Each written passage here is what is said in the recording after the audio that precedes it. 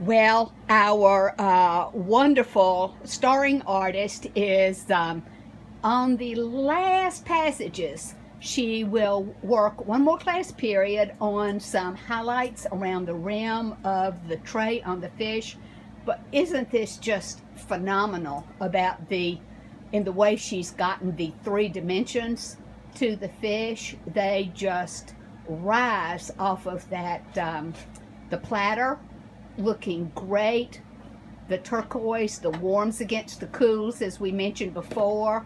So she'll have a little bit of finishing for next time, and sign this rascal. And I can't imagine who the lucky person is that will be hanging this in their special place.